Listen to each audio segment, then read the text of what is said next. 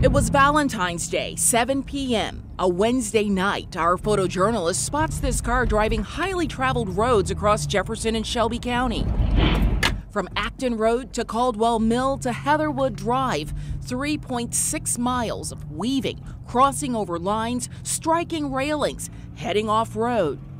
Numerous motorists fortunate that this suspected drugged driver didn't crash into them. Crazy, it's crazy. Thought it was pretty scary. We took our video and showed those images to people who regularly cross through that area. It's just a miracle he didn't hit somebody. People were shocked, but not surprised. It's a sign of the times, the exploding opioid crisis across the nation. I was surprised that he did not hit somebody on the other side of the road, that he did not kill himself, but it seemed like there was a ton of oncoming traffic. And so just knowing that I could be driving and that could be a life-threatening instance, not only for myself, but the people in my car, and then also for the driver, it's just really sad and it needs to be addressed.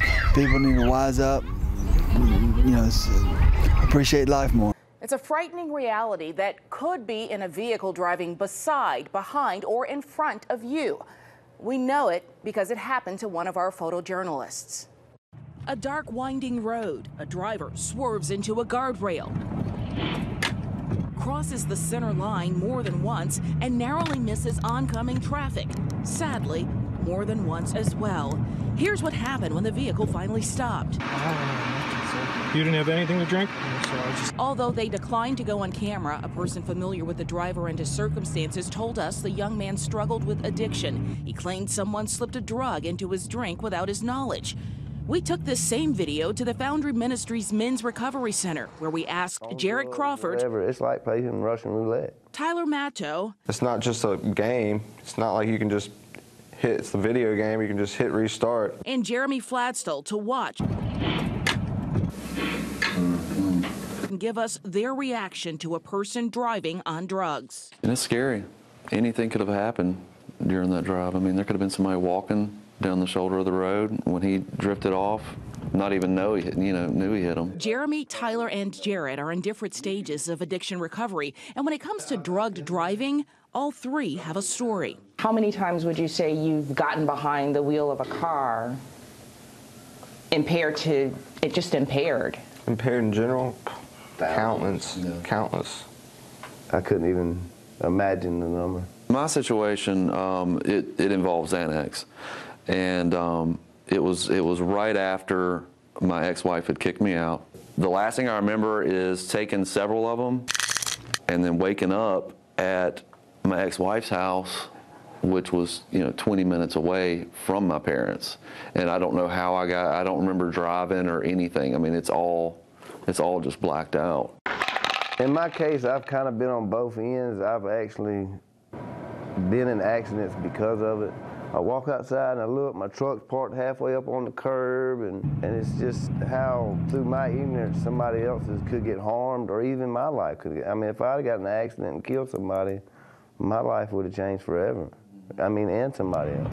Whether behind the wheel or behind closed doors, America's opioid crisis is changing our communities. I wish that people could see it through our eyes and through the eyes of the family, and really take that to heart, because we're talking about families being shattered, and it impacts first responders, communities. It's far-reaching. We hit the streets with Captain Ryan Farrell of the Vestavia Hills Fire Department to see what they are encountering. Battalion 1's on scene.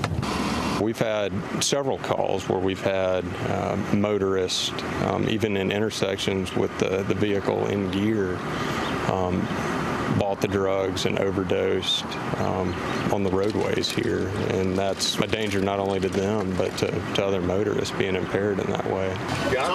Have you guys heard of anyone driving and doing heroin? Oh yeah, I mean, that was my downfall. That was my drug of choice, was opiates and heroin for the past, it's been almost 6 years. And then, yeah, I would drive to pick it up and do what I had to do, and I'd drive home or drive where I needed to go to the next point, And yeah, it does impair you where you will end up falling asleep. I mean, I've fallen asleep in the car. I wasn't driving. I've never been in the situation where I'd be at a stoplight and actually completely falling asleep. But I mean, it does impair you enough where you should not be on the road. But as this shocking video shows, sometimes some people He just felt like when he was going to do heroin, struggling with addiction he was not going to be found dead in his car. are on the road. And he would actually turn his steering wheel all the way to the right, put it in gear, and hold his foot on the brake and cut his flashes off. And you just may be the person they encounter. Now, you could encounter an impaired driver at any time of day. According to the National Highway Traffic Safety Administration, most recent roadside surveys of drivers arrested for DUI, just as many tested positive for illegal drugs, medications, and marijuana on weekdays as they did on weekend nights. As we said at the beginning of our newscast, if you or anyone you know is struggling with addiction and needs help, we have some resources on the CBS42 News app that you can find right now.